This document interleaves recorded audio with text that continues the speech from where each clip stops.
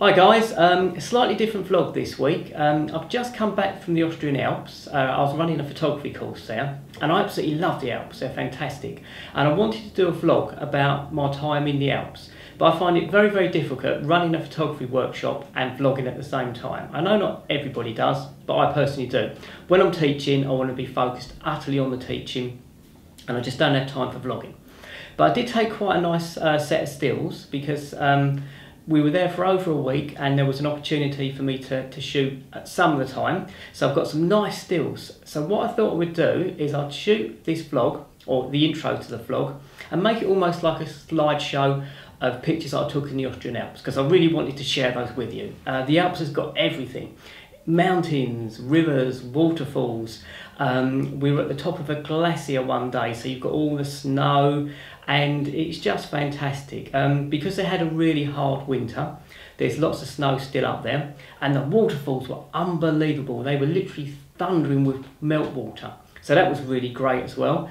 We did a night shoot in Salzburg on the first day, and I love night shoots in any cities, and Salzburg is pretty magical, I have to say.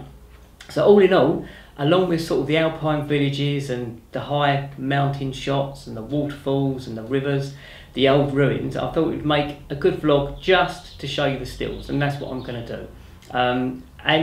I'd like to quickly say as well, I'll be there again next year in June. I'm running another workshop right up in the Alps. We're staying in an alpine chalet right high up into the Alps, so there's loads of early sunrise and sunset opportunities. I shot the moon just dropping over the mountains, literally from the balcony of where we were staying. So it's a really, really great place.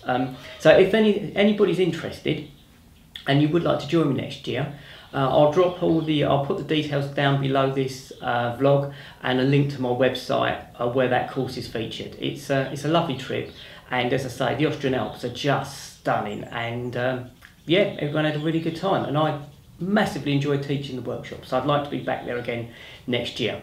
Anyway, that's probably enough from me, aside from one thing else I did want to say, and it's just about the way I think I'm going to develop this channel.